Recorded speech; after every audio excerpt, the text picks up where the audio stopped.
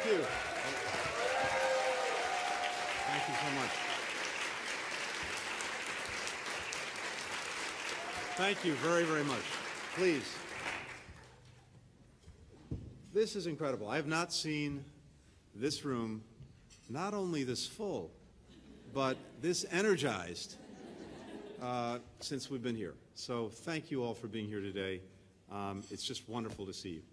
I really just wanted an opportunity to stop by and to say thank yous. Thank yous to a number of people for bringing all of you together today, for bringing all of us together today. First, to my colleagues who support the TechWomen program, including Angela Woods, our TechWomen program director, and Liz Allen, our senior official for public diplomacy. Two extraordinary women, two extraordinary leaders. So thank you so much for that. My wife,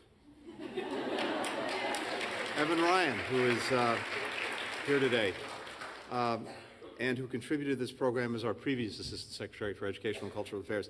So here's the thing. Even if I didn't believe in this myself, I would have no choice.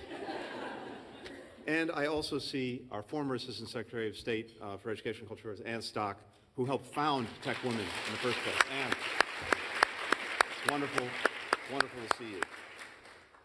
Our partners at the Institute of International Education, who've helped make TechWomen a reality for over a decade. Thank you so much to them.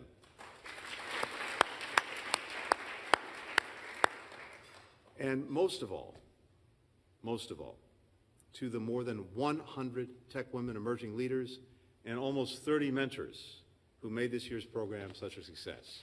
This is first and foremost who I want to say thank you to, and who I have to say I'm incredibly inspired by. So thank you to each and every one of you.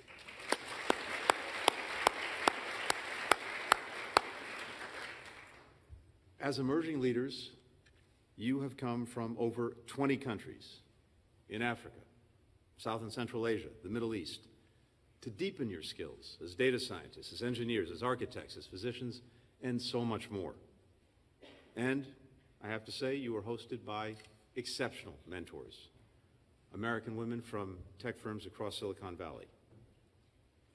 5 weeks ago, you were strangers.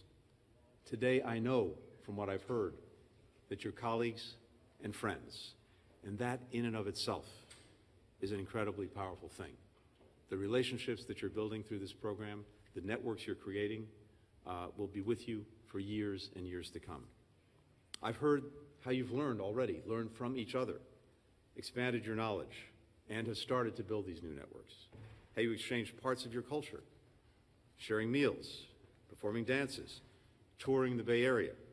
And since September, you've developed projects together, concrete projects that address some of the most challenging problems that all of us have to face.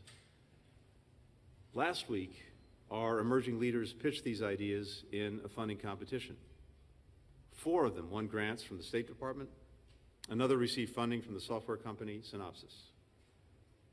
2 of these projects will improve responses to climate-fueled disasters. One by creating an emergency response app for floods in Pakistan. Another by installing sensors to warn off wildfires in Morocco. Concrete, remarkable things.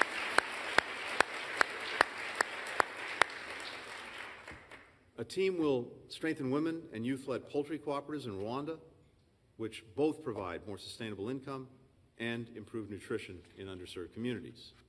Another will develop an informative app that will help parents of children with Down syndrome in the Palestinian territories by providing medical guidance and connecting them to support groups.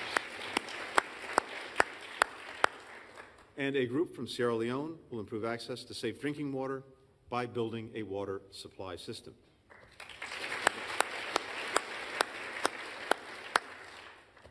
These projects and others that you all developed are one of the reasons that we launched TechWomen in the first place.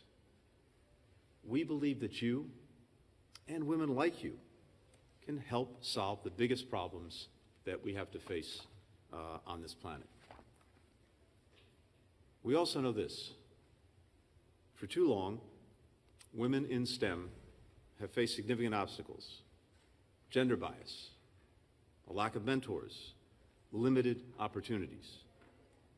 This is an industry-wide problem. It's a worldwide challenge that holds women back and deprives our societies of their contributions. Through TechWomen, we're working together to help knock down these barriers.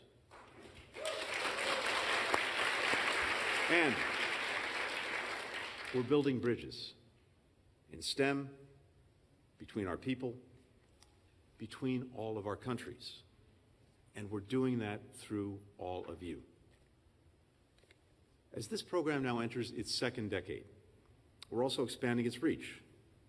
We'll spread to new parts of our own country, the United States, as well as new regions of the world, starting with the Balkans. We'll create additional opportunities for collaboration between alums and mentors. We'll continue supporting younger generations of women in STEM.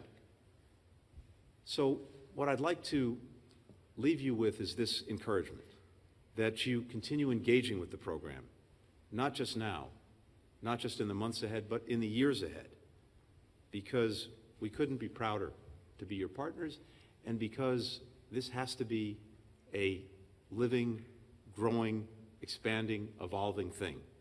And you're the ones who can make it be exactly that. As important as 5 weeks may be, what's even more important is what follows from it.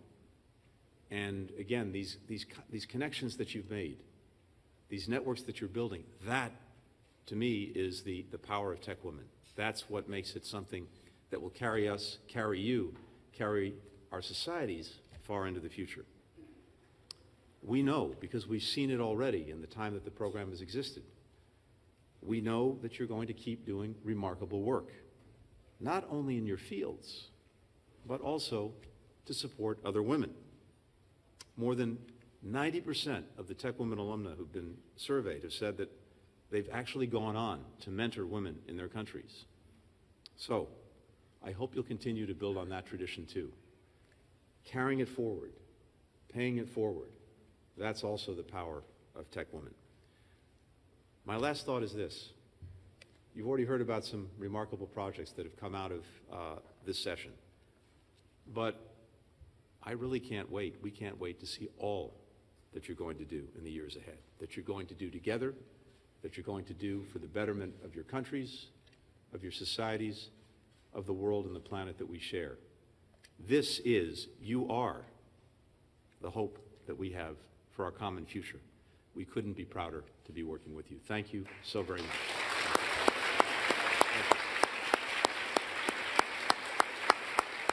Thank you. Thank you very much.